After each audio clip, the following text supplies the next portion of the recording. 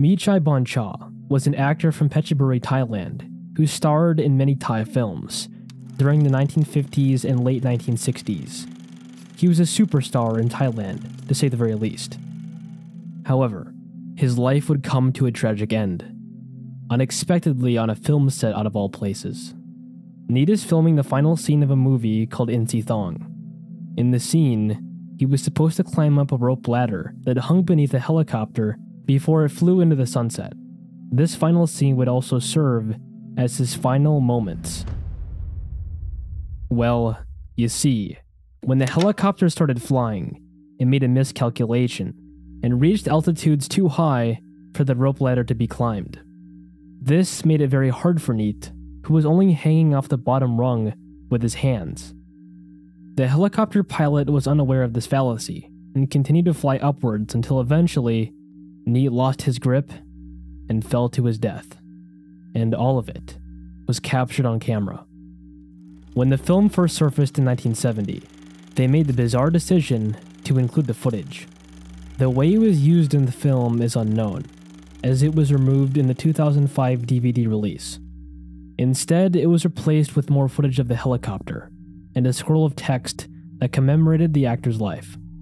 Ever since then, the disturbing footage of Neat falling to his death has not seen the light of day, and those in possession of it are unlikely to release it, out of respect for Neat's legacy. Police say there are even more sadistic murder charges Paul is facing. The gruesome killing. When you look in their eyes, there's just nothing there. Paul Bernardo and Karla Homolka were not your average couple. They partook in acts such as and murder during the years 1990 to 1992 in Ontario, Canada, with at least 3 of their victims being minors. But this was not Paul's first time doing such acts, as he also was found to be responsible for several murders prior to meeting Karla. Together, they both and murdered Leslie Mahaffey, Kristen French, and Karla's own sister, Tammy. A search warrant was launched on Paul, and police ended up finding a videotape containing this loss of a 15-year-old victim. More tapes were discovered 16 months later in a light fixture that was in his upstairs bathroom.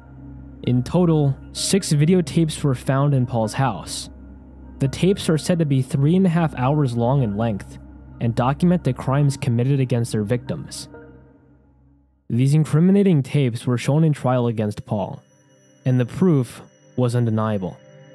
They were both convicted of their crimes, but many outsiders disagreed with the light sentence that Karla received of only 12 years. Today, Karla walks free and currently resides in Quebec. As for Paul, he is still in prison and frequently gets attacked by inmates. When the trial was over, Canadian authorities stated that the tapes served no more use, and therefore thought it was best the tapes be destroyed. However, the transcripts of the tapes remain preserved and can still be accessed to this day.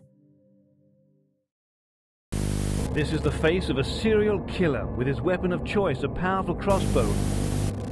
If you killed someone to kill yourself, or kill parents, I don't know. It's like deep issues inside me.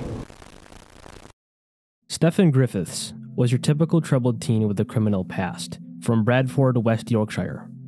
When he was 17 years old, he stabbed a supermarket manager with a knife, which resulted in him being thrown in jail for 3 years. He also spent an additional 2 years in jail after putting a knife up to a girl's throat.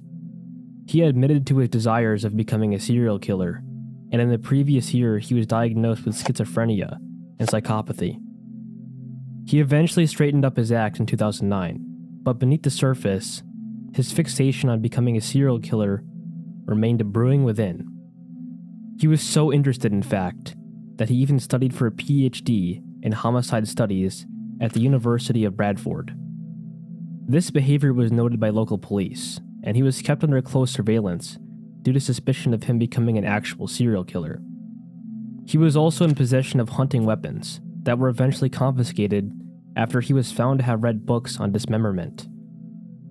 Suspicions grew to a point where police contacted the owners of Stefan's flat, requesting they install a better CCTV for extra measure, in case something were to happen. But as they say, anything that could go wrong will go wrong. And in this case, it went wrong. Stefan's first victim was a 43-year-old woman named Susan Rushworth. She ended up in his flat, where she lost her life by getting shot in the head with a crossbow. She was then dismembered in the bathtub, partially eaten. He disposed of her remains in River Aire, but ultimately, they were never found. After this, he found his second victim, a 31-year-old woman named Shelley Armitage. He took her to his flat, where he yet again claimed her life using a crossbow. He then proceeded to tie her up in his bathtub before painting a cynical message on her back, while saying, "I am the Vampirya. I am the bloodbath artist. Here's a model who is assisting me." He then went on to dismember and consume parts of her remains, all while he recorded the entire process on his mobile phone. Unlike Susan, however, her remains were found floating in River Aire, which in turn gave closure to her relatives. Sometime later, Stefan lost his mobile phone on a train. This was a big mistake for Stefan, and in a matter of no time, the footage recorded was seen by the eyes of authority. The phone also contained footage of Susan's murder and a photo of Shelley's dead body as well. But despite this, it did not deter Stefan from finding his third and final victim, 36-year-old Suzanne Bemires. Suzanne would end up making a run for it and bolted down the corridors. However, Stefan quickly caught up to her and tackled her to the ground, where he ultimately ended her life with a crossbow shot to the head. While dragging his victim back to the flat, he realized that the whole murder was captured on CCTV camera. In a fit of rage, he exited the flat and flipped off the camera, before returning back to his victim and proceeding to dismember and partially eat her remains. He then went on to dump her remains in River Aire, where he had previously disposed of his other victims. But just an hour later, he had the urge to kill again. He spotted a 28-year-old Rosalind Edmondson, who was on her way to pick up something. He went up to the woman and invited her to come back to his flat. At first, she went with him, but later on decided to go to her own flat. Stefan accepted her decision and returned home shortly after. On May 24, 2009, a caretaker named Peter Guy looked over the CCTV footage and was shocked to see what the camera captured. He immediately knew to contact authorities, and they arrested Stefan. Stefan had no intention of trying to deny the crimes he committed, and coined himself the Crossbow Cannibal. On December 21st of that year, Stefan was charged with all 3 murders of his victims. He was sentenced to life in prison, with no possibility of parole. To this day, he spends his time behind bars, facing the consequences of his actions. Only a handful of CCTV footage was shown on television, with NBC airing a segment showing Stefan flipping off the camera and attempting to lure Rosalind Edmondson. However, the remaining photo and video showcasing his crimes were never shown publicly, and are lost media.